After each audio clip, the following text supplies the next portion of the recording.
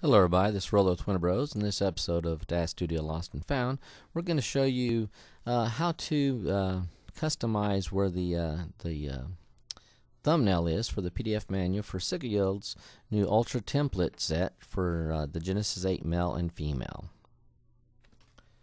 When you go into DAZ Studio, once you've installed the two products, you can find them in DAZ Studio under Products, and then if you expand it here, they'll be under the S here for the SY Ultra templates, and then once you expand that, and if you scroll down to the bottom of it, alphabetically SY is going to be near the end, so we scroll way down here, and there you'll find the PDF manual for the female version of the Ultra templates for Genesis 8 female, and then here's the one for the Genesis 8 male PDF link. Now, it's kind of awkward to find those. You might be in your clothing working on stuff, so we'll go back to the female real quick. So what we're going to show you is how to put that somewhere else in DAZ Studio. So we'll start by going ahead and expanding. We'll leave this up here. We're going to go ahead and expand the DAZ Studio formats, My DAZ 3D Library. We'll go down in here into People. Oh, looks like we've already opened it. Well, let's just go ahead and we'll expand People, go down to Genesis 8 Female, Clothing, and once you get Clothing there, you'll see, because then that's where you'll probably mostly work when you're working on the Genesis 8 Female. So if you need to use the get access to the manual.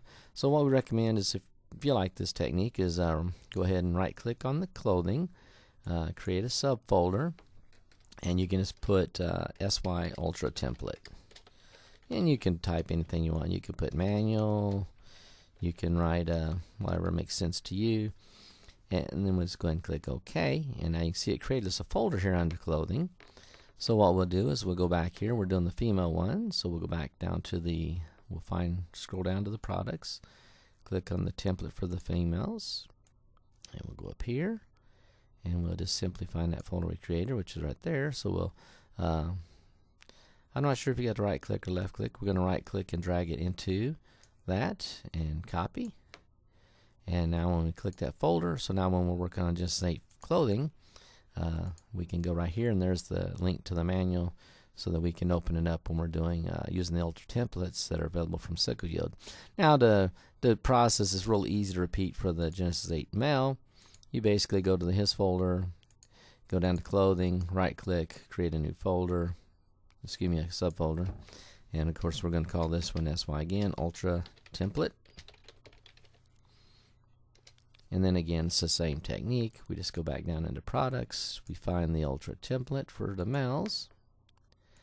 And this time we're going to left click and drag instead of right click. It should still copy, but without giving you any menu options. So if you just left click and drag it into there, it'll just copy it in. We can click in there to see. There it is. We'll go ahead and check something else and come back. There it is. So that's how you can make a quick link to the PDF guides that are available for the Sickleyield's Ultra templates for the Genesis 8 male and female, just to make it easier if you are working on something in the clothing area of DAZ Studio. If you're interested in these two products from Sickleyield, we'll go ahead and show you where to find those.